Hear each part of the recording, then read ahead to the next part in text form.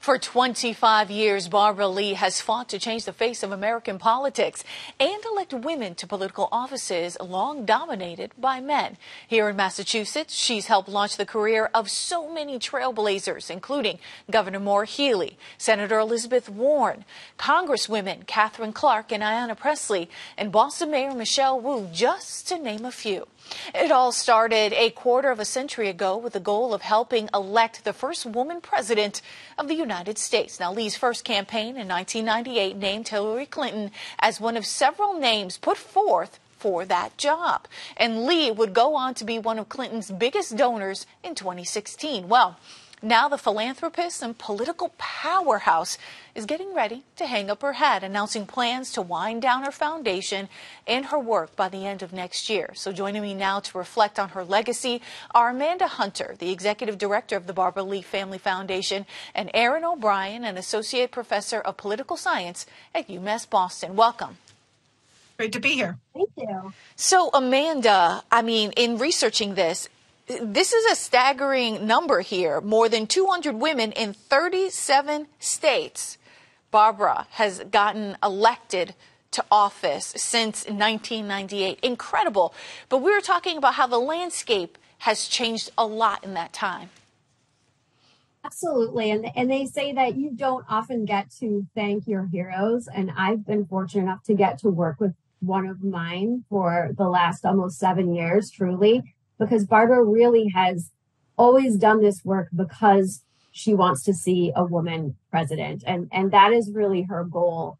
And that number doesn't include all of the women that she supported who were not successful in their elections either. Just to set the stage, in 1998, there were only 63 women serving in Congress. Today, there are 150, more than twice as many. There were only 3 women serving as governor. And now there are a record 12, and only 18 women had ever been governor in history. And now we're up to 49. So there's still some room for growth there.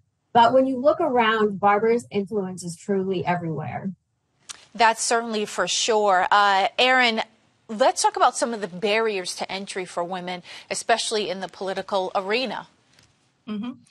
Well, a lot of them still remain, but organizations like Barbara's made a real difference. It's still that women run for office later.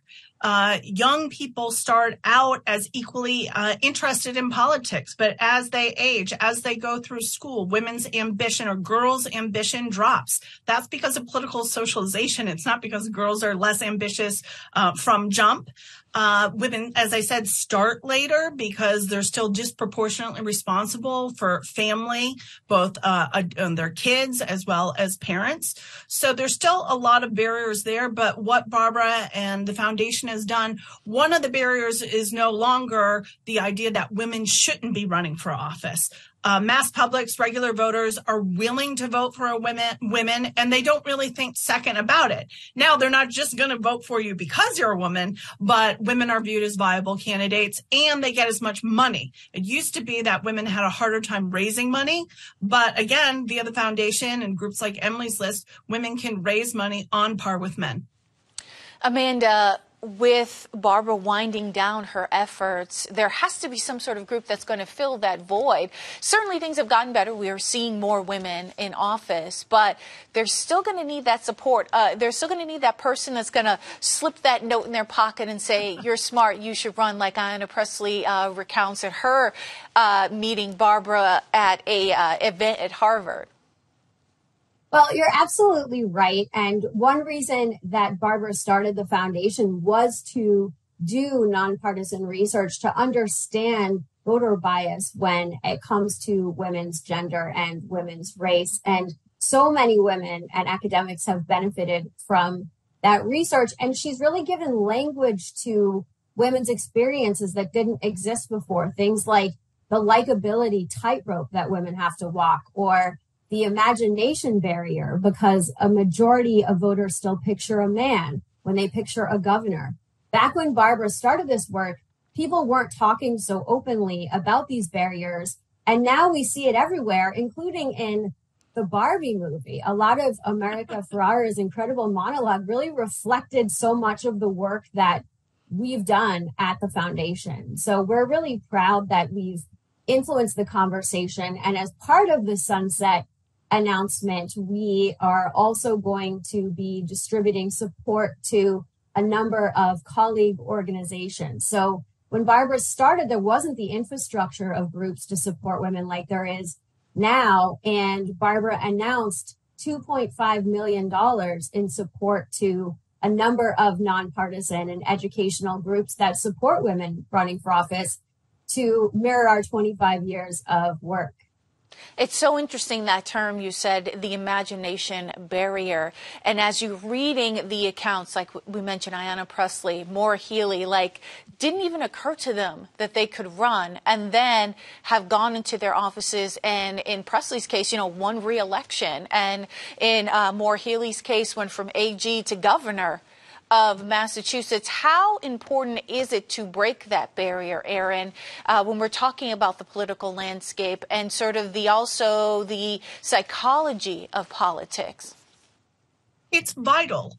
First, women, as we've talked about, still need to be they're more likely to need to be asked, to be encouraged, that imagination. But once they're asked, look what women can do here in Massachusetts. And what I love in part about the foundation is, yes, it matters. It feels better to have a government that looks like the citizens, including women of color. So that is important, that descriptive representation. But what the foundation and myself and scholars of women in politics point out, it's not just a feel-good prerogative. Mm-hmm. It's because policy outcomes change when women are there. Policy becomes more representative of the whole of the population, and women bring up issues that men might vote the same on, but they put them on the agenda. There's a different agenda setting space. So that's why it does feel good, and I love feeling good, but it also matters for democratic outcomes and the kind of policies to be reflective of the whole of the population here in Massachusetts and in the country, of course. Yeah, and I'm thoughtful of the conversation around that woman voter that has become increasingly more important. And I imagine that you can attribute some of that importance to the work that Barbara's doing with some of the other nonprofits in this infrastructure. And Amanda, I'd love you to talk a little bit to that. It's so important, and we found in our research again and again, to remind people that women are not monolithic in the way that they vote. And women often, just like all voters, prioritize their ideology over voting for someone as a result of their gender.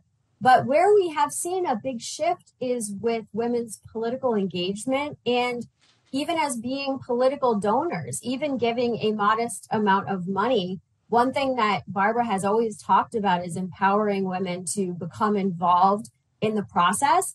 And we did research on women voters with our partners at American University and found that even though women reported consuming the same amount of political news as men, they were 50% more likely to say they didn't feel prepared enough to participate in politics. So women still feel like they have to be overqualified, whether they're just volunteering on a campaign or voting. But it definitely, after 2016, we saw a big shift in the way that women were participating, and I don't think we're ever going back. As we look forward to the next election, which we already know has frankly already started, Erin, and you see someone like Barbara sort of winding things down, other organizations trying to step into those very big shoes, right? What kind of impact do you think that's going to have as we go into the next election cycle, and especially the election cycles even tomorrow with the city council in Boston, right, and then also as we look at Congress and things in the Senate and things like that going down the line here? Well, I smiled in part because I'm an American University alum from that Women in Politics program. And that's important because it's intergenerational. The foundation, we can't ask one person to do it all. That's right. The foundation, she deserves a break. And to pass that baton on. And importantly, Barbara and others have created an infrastructure. I teach women in politics. That's not a course that I had to add and fight for. It's a course that's recognized as important. And so that foundational work has been done. And there's a lot of individuals, women and men in my classes who care about seeing women in office. So I think we see that it's time for the generational shift. and passing of that baton. But gosh, there's a lot of organizations, there's a plethora of talent that is working together and not against one another to move that forward. That's for sure. Amanda, I wonder you can share, and you probably have many Barbara stories, but one that comes to mind that you might think is unique or interesting that you would like to share with our audience.